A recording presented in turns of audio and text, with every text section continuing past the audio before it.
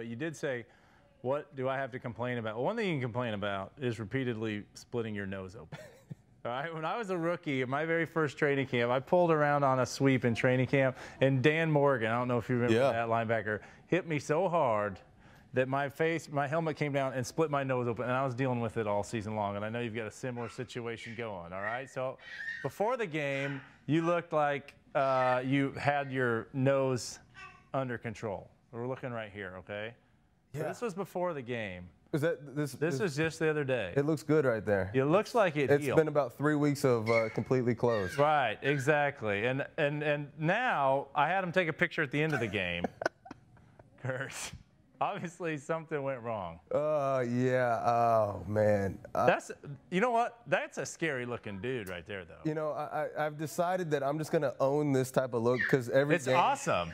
It adds to the intimidation that you're missing by protected receivers right there. If you get your helmet off repeatedly during the game, it would scare folks. Yeah, I'm going to be bleeding through my nose every game. Whether I want to or not, it's happening. I've embraced the fact. Last year, I split it open. It closed up, didn't have any issues. And then this year, if anybody's hit Jonathan Stewart, they understand. We got film of it. Watch, this is when it happened. You didn't tell me about this, but okay. This is when it happened, according to our – is this it in training camp? Jonathan Stewart is a solid brick of granite. And here you come, and you thinking it's thud. Stu lowers the shoulder. And split nose. Split nose, yeah. And the rest is history. We don't need to talk about what happened after that. But yeah, that was it. That was basically, I was you and Stu was Dan Morgan, and I've never been the same. I think it looks good, buddy.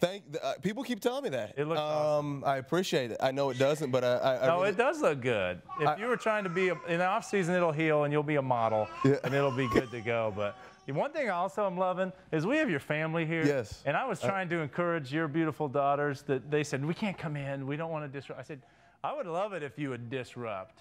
So I don't know if you can see them. They're a little nervous, but I can hear them, and they're having a blast. I know my youngest is definitely making some noise chewing on her toy. It's outstanding. Kyla, would you like to come join me?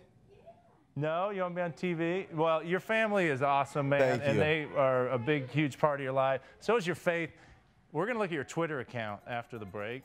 And you're like, you don't need any other motivation than just to follow you on Twitter because the quotes and the scripture is outstanding. So we'll take a look at your Twitter account after this.